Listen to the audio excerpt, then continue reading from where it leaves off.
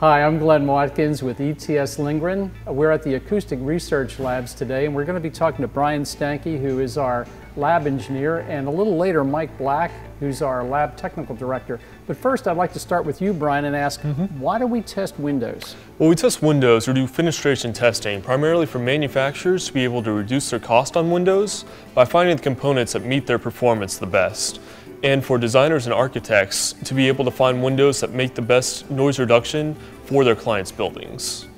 Okay. I see Mike Black down there at the other end of the laboratory. Mike, can you come up and talk to us?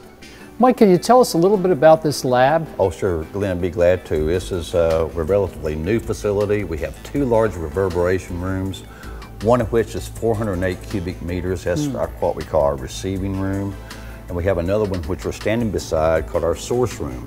And this is what makes the sound that we make sure puts over the face of whatever we're testing. In this case, a window test. So this is something that meets all the requirements of the latest standards, and we're very proud to be testing in them.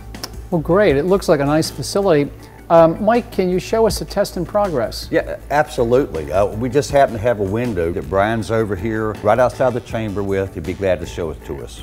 So for the window under test, we have a 3050 window frame, single hung right now, putty around the outside for isolation so that we're testing just the window. Then we have several different frames for isolation and the window testing buck itself. This allows us to test windows in close sequence. We're able to get them in and out very quickly and allow us to test multiple things. Going to put it inside the chamber now.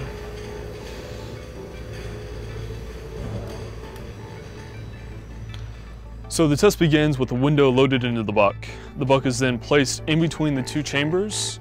Sound is started inside the source chamber, then transmitted into the receive chamber. The difference there is what we use to measure the transmission loss of the window, which is then translated into a sound transmission class, STC, for the window itself. So now that the window is in place and we're ready to test, we're able to turn on the noise generation, and on the screen we can see the noise created in the source room and what gets to the receive room through the window. The difference is what the window is actually able to isolate. From there, we're able to run through our ASTM E90 testing procedure and able to see what the window results finally are. Okay, now Brian's going to walk over the window so you can open the window so you can hear how much noise we're putting in on the source side and how much is coming through to the receive side.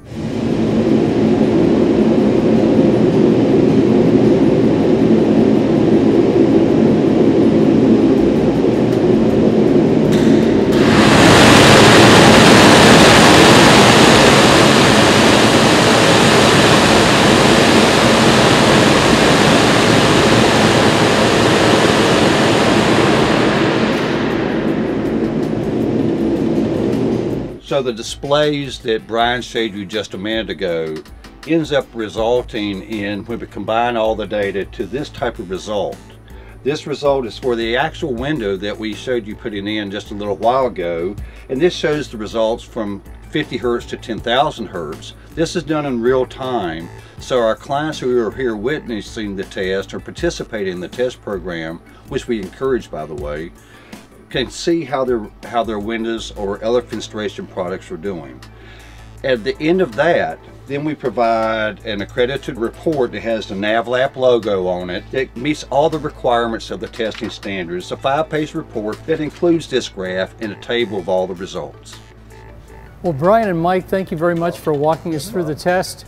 If you'd like to find out more, please visit our website or email us.